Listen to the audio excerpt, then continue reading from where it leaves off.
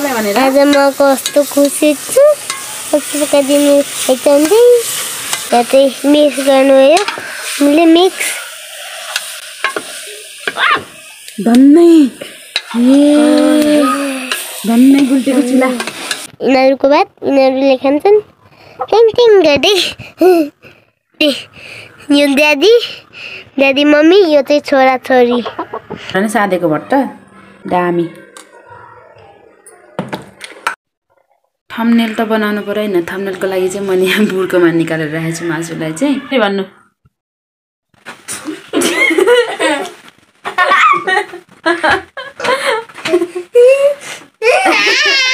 यस्तो तारा भयो भने त ब्लग सुरु हुन्छ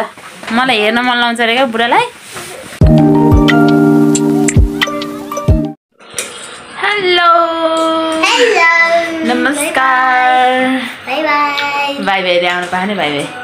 स्वागत छ हजुरहरू सम्पूर्णलाई ट्रियासार फ्यामिली ब्लग्समा सबैजना आरामै हुनुहुन्छ होला म पनि आरामै छु चिसोले गर्दाखेरि घुम्लुङ्ग बस्नु परेछ अनि यता चाहिँ केटाकेटीहरूले खाजा खाँदैछन् भर्खर स्कुलबाट आएर स्यारोन चाहिँ बिरामी भएर गएन ज्वरो आएर हिजोदेखि हल्का हल्का ज्वरो आएको अवस्था छ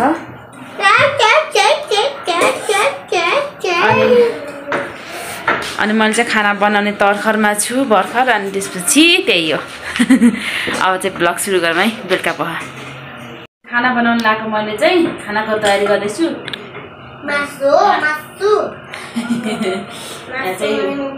के भन्छ कुल पूजा गर्दाखेरि बोकाएको गर्छन् के गर्छन् त्यसैको सपेता हो यहाँ चाहिँ मैले आदि काटिसकेको छु अनि यति अनि यो चिकन हुन्छ यस्तो नि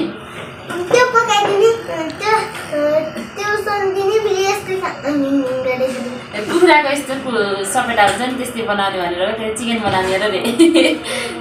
अब चाहिँ मैले सुरु गरेको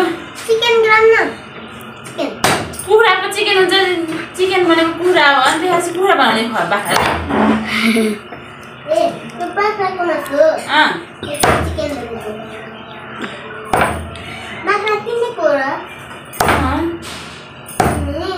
मामाले प्रसाद पठाइदिनु भएको क्या प्रसाद त हो क्या मासु पुरानो पूजाको प्रसाद हो नि कान्छो मामाले पठाइदिनु भएको मम्मीको भाइले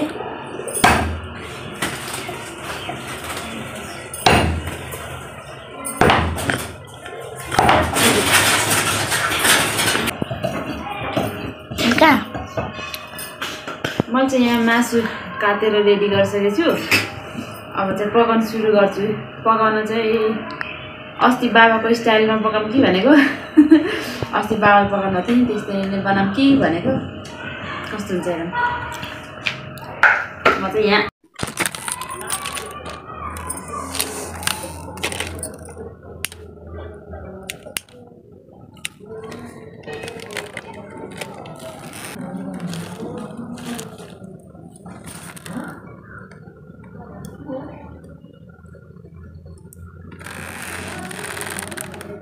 यहाँ चाहिँ आगो बालिसकेँ मैले अनि मासु पनि रेडी छ सामग्रीहरू पनि रेडी छ सिम्पल प्याज टमाटर अनि मरमसला त्यति हो हुन्छ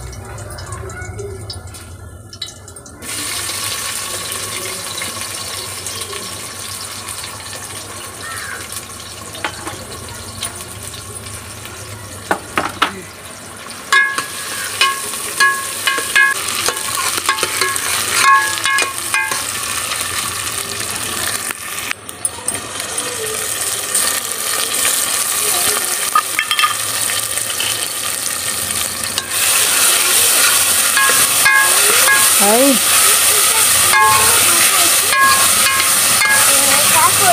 होइन यसरी खाएन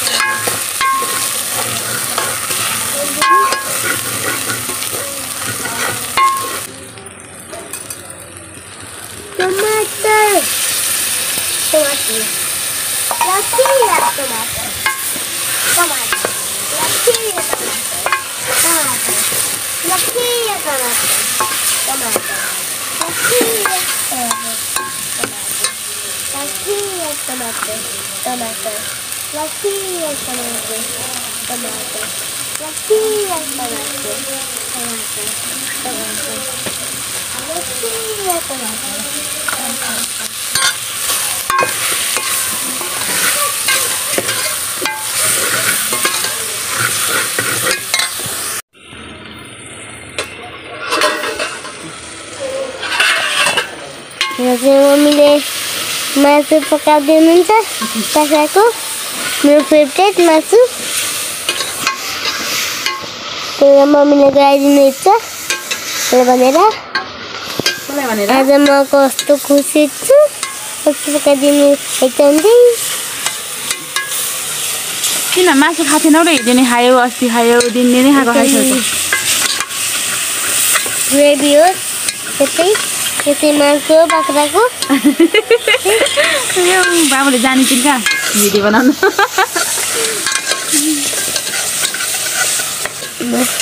अब मैले छतमा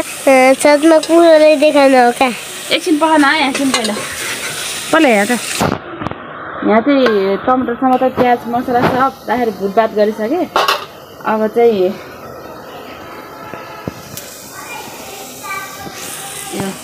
गरम मसला र मिट मसला एकैठाउँ मिक्स गरेर त्यो राखिदिन्छु बाबाको स्टाइलमा पकाएको नगरौँ न अब त्यस्तो गर्दिनँ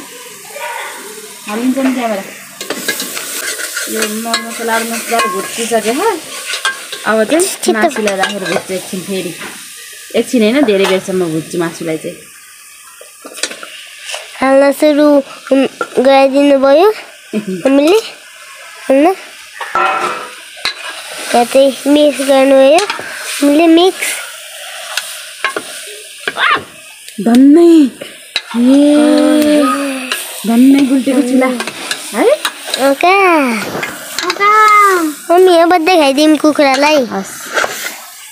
चाहिँ कुखुरा भित्र कता खिच्छ यहाँ चाहिँ कुखुरा यो व्हाइट त्यो चाहिँ बाख्राको कुखुरा पकाउनु हेर्छ यहाँ चाहिँ कुखुरा छ यो चाहिँ दानाको ठाउँ यहाँबाट दाना हालिदिने यिनीहरूको भात यिनीहरूले खान्छन् टिङ गर्दै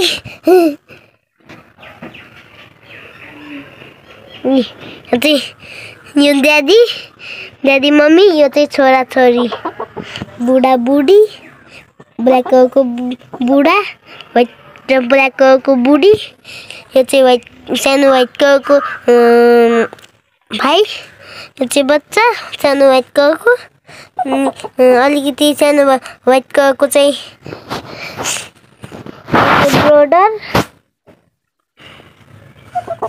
ब्रोडर यो चाहिँ व्हाइट कलरको चाहिँ ब्रोडर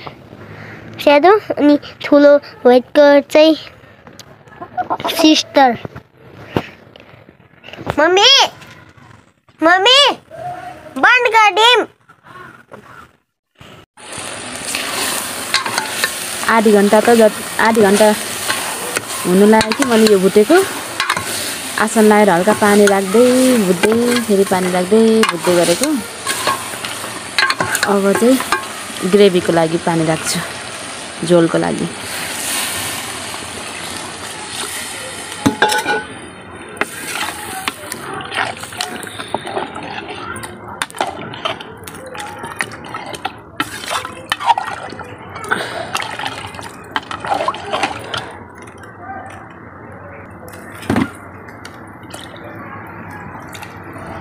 यति राख्ने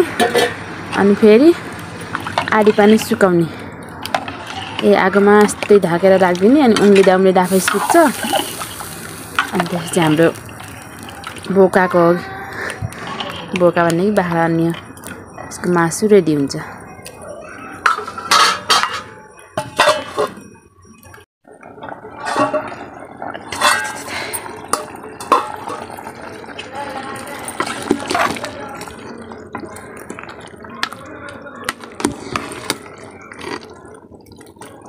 अझै अलिकति घटाउने अब चाहिँ रेडी हुन लागिसकेछ मासु चाहिँ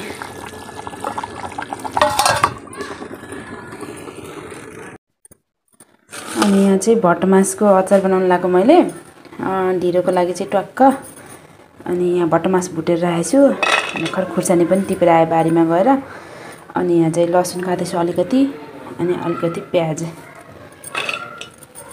अब चाहिँ खुर्सानी काट्छु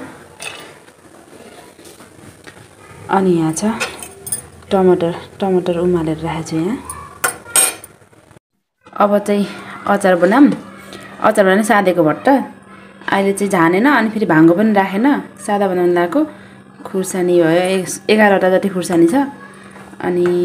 लसुन त गनेन कतै त लसुन नि धेरै नै छ लोकल लसुन काँचो लसुन मनपर्छ मलाई चाहिँ प्याज पनि काँचो मनपर्छ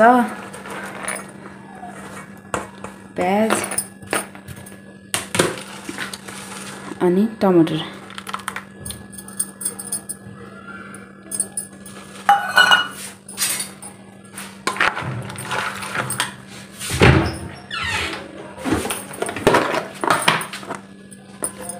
अनि नुन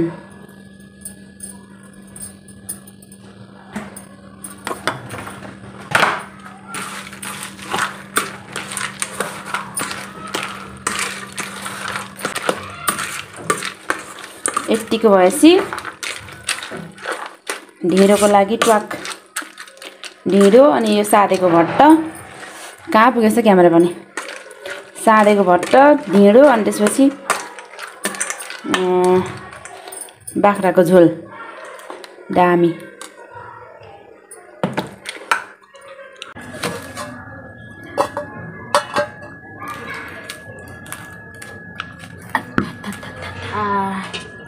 अब चाहिँ खनाएर लग्न पर्छ भित्र कसरी खनाउने होला तातो छ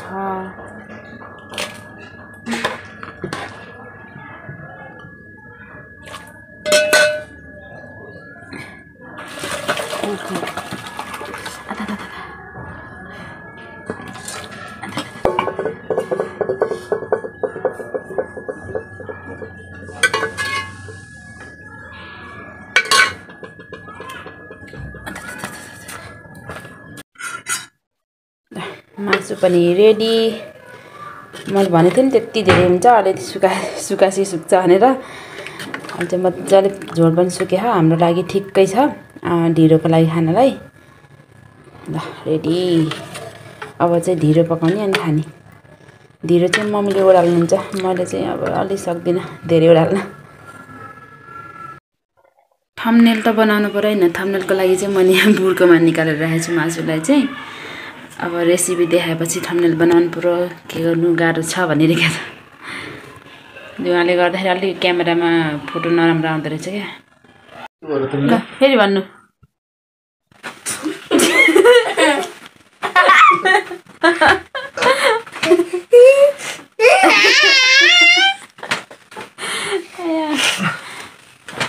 हामीहरूले चाहिँ अब खानासाना खाएर नि यहाँ सुत्न आएको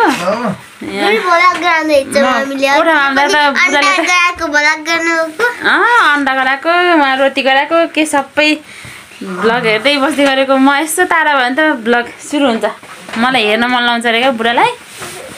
अनि त्यही भएर म नभएको लाएन भएको लाए पनि म यहीँ छु क्या भन्दाखेरि नि म ब्लग हेर्दै बस्दै के हो र के हो अनि त्यही हो हामी चाहिँ खानासाना खाएर आयौँ ढिँडो बाख्राको मासु अनि साटेको भत्ता अब चाहिँ यो ब्लगलाई यहीँ एन्ड गर्छु